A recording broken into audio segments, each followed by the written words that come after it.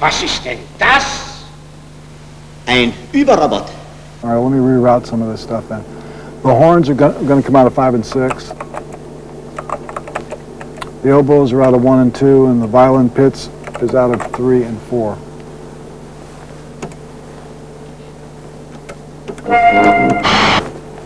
Okay, let's reharmonize the oboes.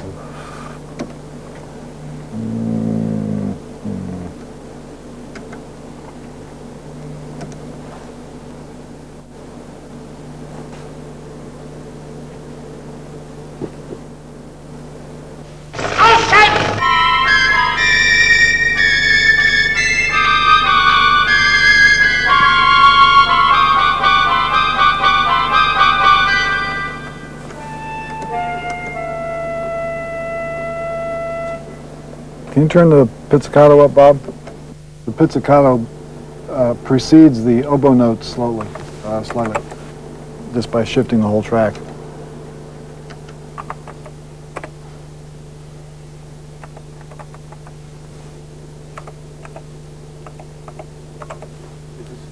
just a couple of demonstration notes now? Yeah.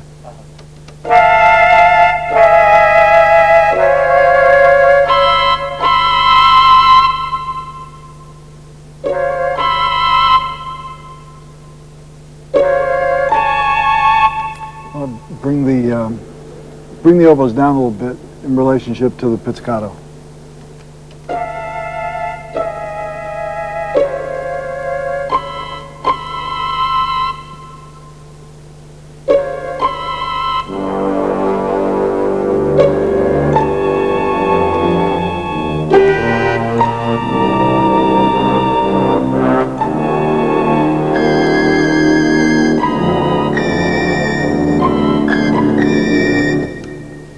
Change one of the oboes to a clarinet. If these samples are on there. I don't know where they are. Nope, not.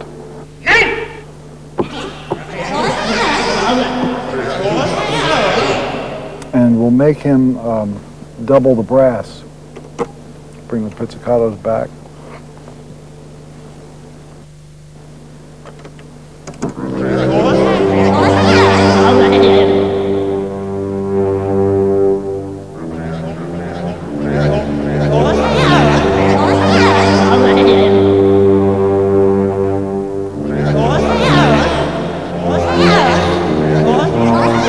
So we can take this sound and we can split it in half. We'll go like this.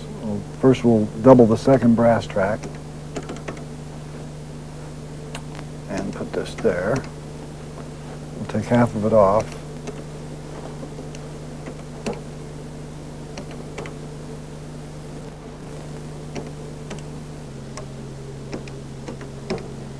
So one walt will play back and the other walt will play with the other.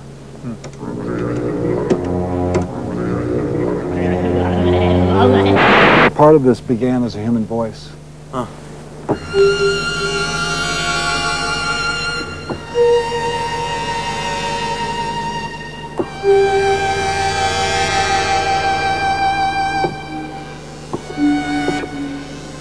Then you have a couple of waveforms in there that sound very close. There's 4 different partials, all playing at the same time. One partial is this.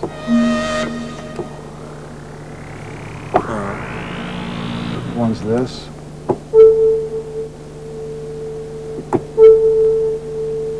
One is this. It's a resynthesized violin. And that's an FM timbre. So you can hear only 3 of them. This is minus the grit.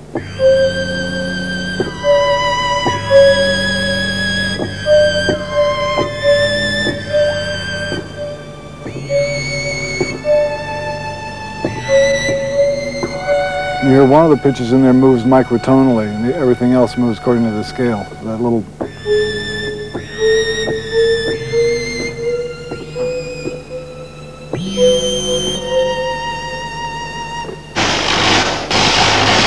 This has textures in it that remind me of John Cage compositions that I've heard before.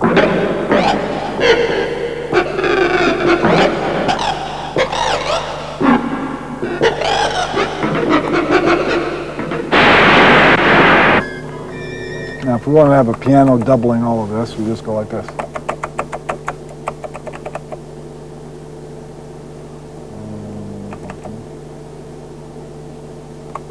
Yeah.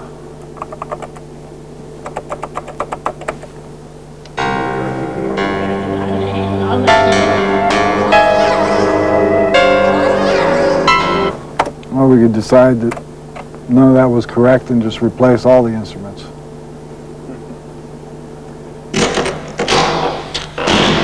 If I were to tell you, out of the pieces that you listened to, where the material was derived from, you might, even you might be shocked to see how the stuff was arrived at because of the way that you can process data with that computer.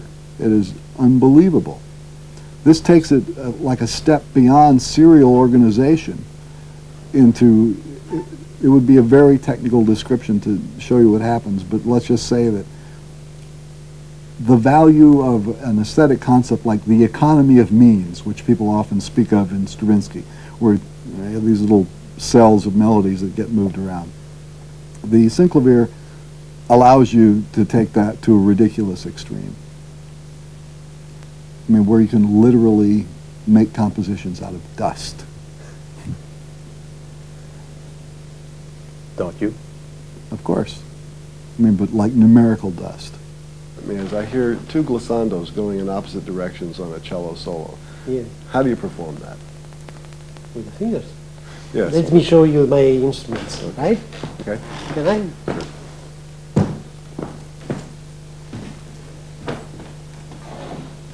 This is it. Okay. So this is the That's the cello fingerboard? No, violin. Oh, The no. cello. This is it. Oh, no. And so you calculated it on this? Well, yes, I put my fingers in. Okay, so if you're going to go in two different directions, the bow would have to go under the string, right? Like this. There's Yes. the two outside strings? If you try and do anything that nobody has done before, basically you don't know how to call it, you don't know what to say about it, so you got to invent a little vocabulary for it and invent your own processes and invent your own rules. And the rules should be based on whatever it was that sounded good to you when you did that particular experiment. Because my idea is that if I can do that in a slow way, the virtuoso, the soloist can do that fast. See? So all the bass is here.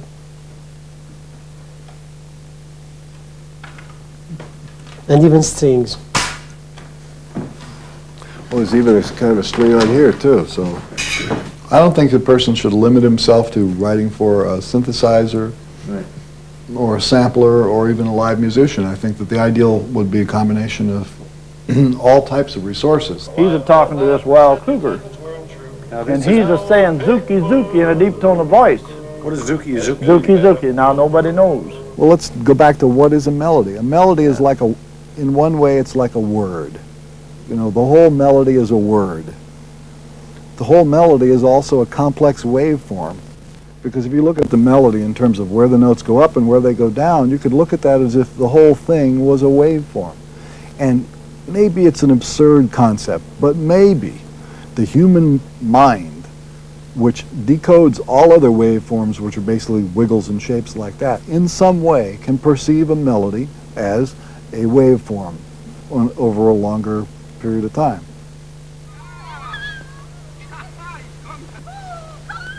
So if you take the melody and you see it going by like this, if you took it that way and looked at it end to end, you're looking through a climate. And you flip it back this way and you're seeing it going this way. As it decays in time, as the reverbs decay, you're making harmonic statements throughout the melody that don't necessarily have to relate to the chord changes. Then you step back from that and you could say, well, if the melody can be seen this way, then in a much larger scale, the entire composition is a big word, a big complex waveform, a big climate. Now, all of those things have an effect on the human brain and on the people's It affects people physiologically. What happens to you if you listen to Beethoven's Fifth as a big climate? You know, da-da-da-da, it's a word, right? But then there's more, you know, and look at the whole thing. You get to live in that climate for the duration of the piece if you choose to do it. What does that do to you? Or what happens to you if you attend Lulu and sit through all of that? That did something to you, you know? Or, you know, for those lucky people who can stand to sit through the entire ring, you're physiologically modified by experiencing this world. And we've seen what the results of that can be. It's the make it talk syndrome.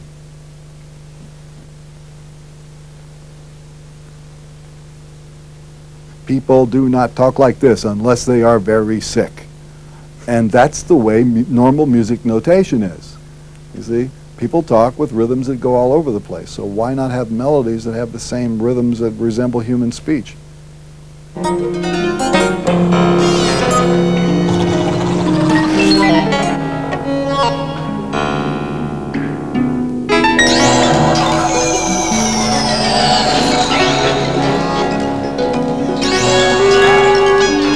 Was ja viele Techniker gesagt haben, eine vollkommen neue Schwingungsform entdeckt, mit der man Menschen von hier zum Sirius schicken kann. Das ist ja gar nicht undenkbar.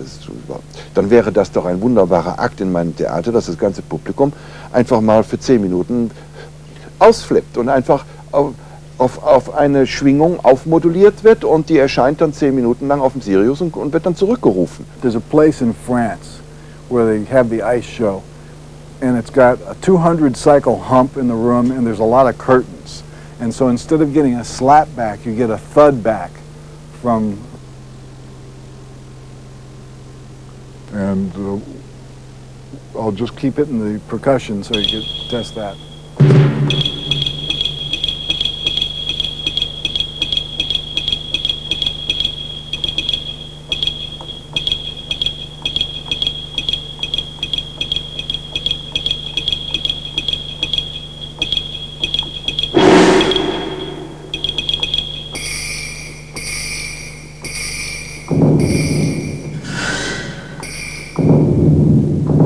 That's a good test of it, is that. Take more top off of it. Die Bewegung des Klanges und dadurch auch die Formung der Räumlichkeit des Klanges ist eine neue Richtung in der musikalischen Komposition. I like the idea of brass instruments where all the overtones come to life in a place where the room is feeding something back into the sound. What a microphone does is it's a substitute for a human ear. Could be a good ear or a bad ear, depending on the quality of the microphone. You put the microphone in an ambient environment and you excite the air molecules in that environment. And if it's an interesting environment, it makes the instrument which is playing in that environment more interesting, more valuable, and it's a more memorable sample. So a lot of the samples that we have done here at this studio were done back in that room. Are you saying that that space in composition is a basic factor? Always has been. For me, anyway. Right. So when you compose these, excuse me, in mixing, that's called the back to front of the mix. In other words, not only do you want to have stereo like that, you want to be able to see individual instrumental placement in the stereo spectrum, but there's the depth of the mix. Certain instruments are drier than others in the mix, and they sit on the front of this imaginary stereo screen. Other instruments are more ambient, or you have added a longer echo delay to it, reverberation delay to it, and they tend to appear to recede in the stereo picture. So when I think of a composition, I also think of where are these instruments located, not only in terms of an imaginary seating position, but what world are they living in? And when you have a multiplicity of echo devices at your disposal, and you can create individual environments for these instruments to live in, you get to compose in a way that goes beyond the notes, and goes beyond the overtone series, and goes beyond the other normal compositional things. You're building a world. Your composition can now be its own personalized musical universe. This is beyond Klangfarben melody, for instance. It's far beyond that. Yeah. But it's related to it. Definitely. It's the same principle that is involved. Yeah. But see, in normal tone color melody, the instruments like, let's take Webern for example. Big space in between the notes. It's a dramatic element. And I love to listen to that kind of music. It's great because you concentrate on what did that instrument sound like. But an idealized performance of Webern is yet to happen because a lot of the places where the Webern has been recorded were not interesting sound spaces. And so when you have that exposed flute or one tiny little thing over here, or one tiny little tenor sax note, you hear it and it's in a boring room. You know, and if I were producing the complete works of Webern, I would certainly take a different approach to it. I would have, you know, you want to hear the tone color melody? Well, let's color it up. Don't you feel that would be something for you to do, actually? What, to type it in? Well, no, but to produce a recording of Webern with this idea behind it. Who would pay for it? Who wants to hear my version of Webern? Only me. Oh, I'm not so sure about that. No, you can imagine. I go to Deutsche Grammophon. Hey, listen, guys, why don't you pay me to do yet another version of the complete works of Anton Webern, or even the complete works of Varese? I'm going to take you up on that. I'm going to go there and ask them. They'll go, a guy from rock and roll producing this for our esteemed German record company? Henning, you must be out of your mind. Well, we'll see.